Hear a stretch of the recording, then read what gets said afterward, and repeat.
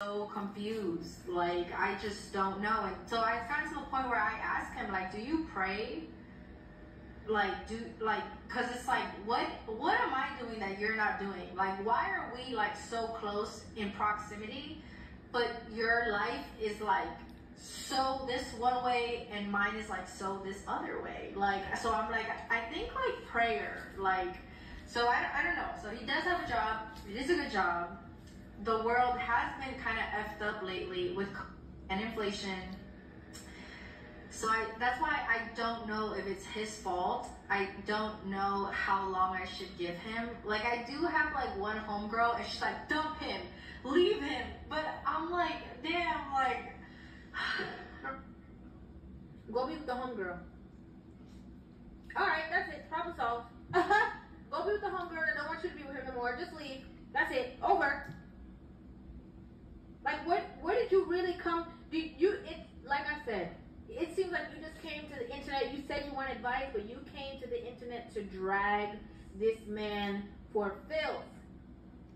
That's what you came here for. To expose, to inflate your own ego, so people can say, oh my gosh, you're such a good person. Oh, you're so amazing. Oh, he's so, lucky to have you. Oh, well, you should just leave him. That's what you came to the internet for.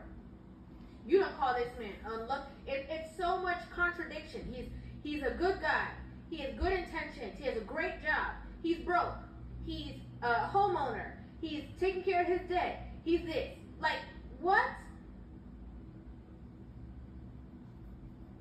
You came on here just to drag him. That's the only thing that you brought this to the internet for. Not for anything else. Not for advice. Not for nothing. You talked to one friend, I'm sure you could have phoned another. This is tough. It's really tough because it's just really tough because his personality really is that good. He really is that great of a person. And it's not even about the SEX. Like, it's not even about that. Yeah, I don't know. I do want to give it a few more months. Sometimes I do feel though, like if I keep, because we already have had a conversation about finances, but if I continue to have a conversation about his finances, it gets to the point with him that I feel like I'm nagging. You know what I'm saying? Because if I keep saying it over and over and over and over again, but it's only been like 2 weeks, what can he really do in 2 weeks? That's why the one homegirl that I do have, I told her, like, I have to give it a few months, like, because I already got fed up with it, that I know I'm fed up, and I think he realizes I'm fed up. I have to at least give him a few months to figure out the situation. But I don't know, that's why I came on TikTok to like just talk about it a little bit, because I don't really have a lot of people I can talk to about it. So I'm just like, whatever, bro.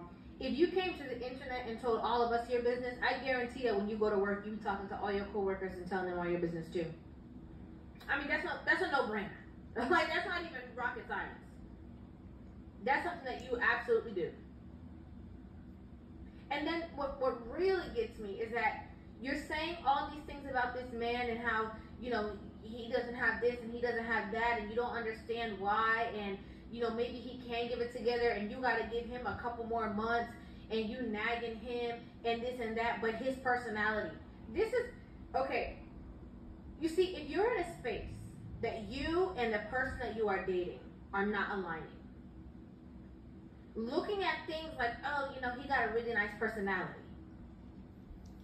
is the most ignorant, don't make sense, foolish thing you could say. I'm being honest with you. Okay, you got me constantly scratching my head because it stressed me out. I'm being honest with you.